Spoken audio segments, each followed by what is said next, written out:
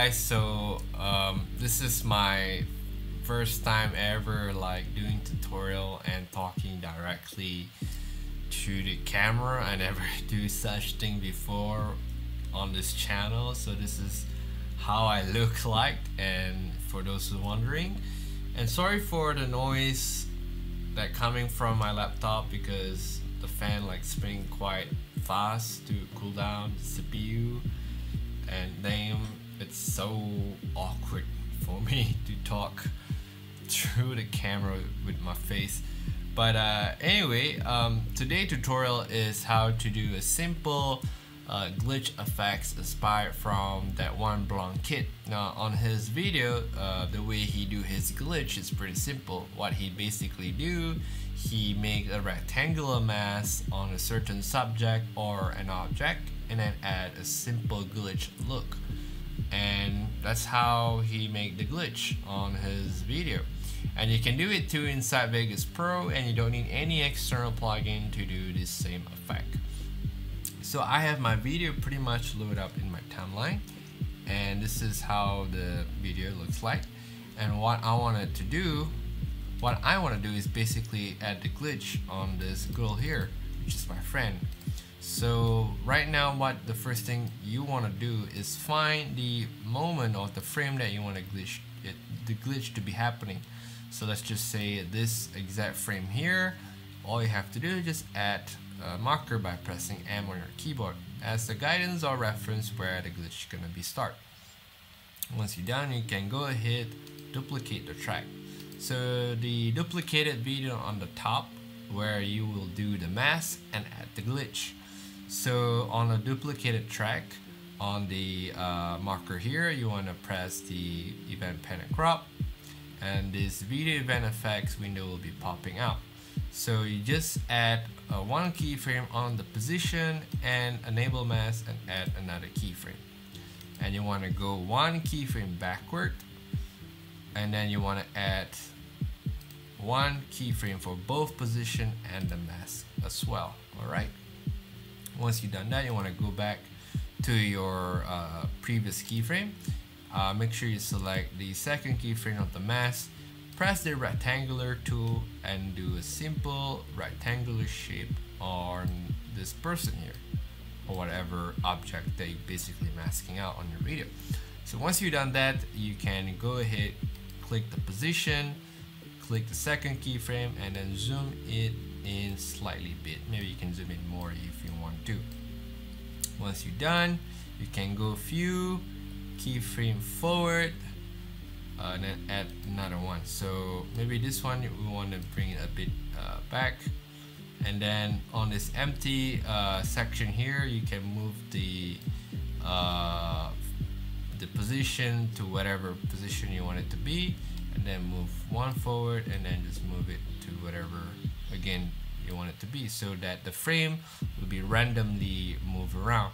And then go back to the very last keyframe here, and then you want to select to default. Basically it will just change the whole position to default position here. Once you've done that, you can close this video event effects here. Now if we play our video, you can see the glitch start to happening, but there's no glitch look yet on our mask section here. So to add the glitch look here, you can go to video effects tab and add an effect called TV simulator. Just drag and drop into our duplicated clip. A certain way you can see the glitch kind of look into our object here, or our subject. So you can customize the look to whatever you want it to be, but in this tutorial we're going to make it look something similar to one blonde kid glitch.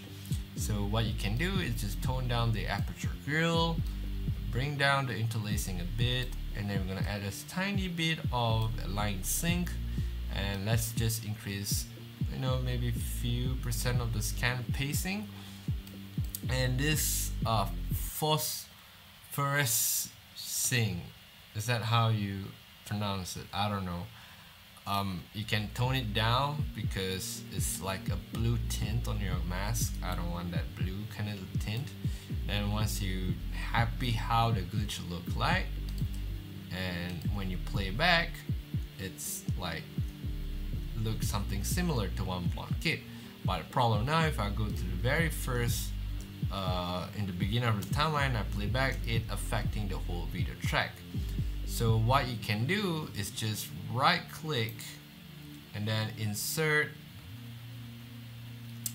and you make sure you right click on an empty layer here, and then insert mute.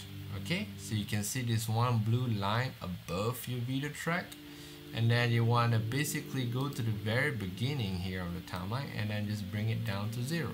Basically it will mute the whole layer track, and then go back to the marker that you added previously, and then you want to right click, add a point, and then the point that you've added, just bring it up. So basically on the very first section here, your video is offline on the duplicated track, but once it reach on the point that you've added and unmuted, your video gonna be online. So if we play back here from the beginning, that's the glitch will be start to happen. Problem now, it lasts too long, so you can just end the glitch by adding another point and then just bring it down to mute. So only this certain portion that your video gonna be online playing and show to the preview window.